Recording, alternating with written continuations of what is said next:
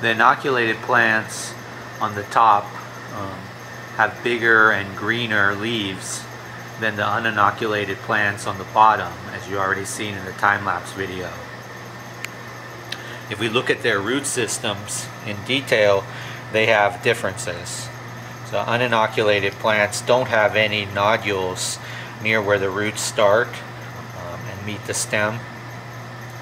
And on the right here you can see inoculated plants have nodules where the roots meet the stem. You can zoom in here a little bit more. Those nodules of course help provide nitrogen to the plant and make them big and green and grow well. And uninoculated plants don't have those nodules there.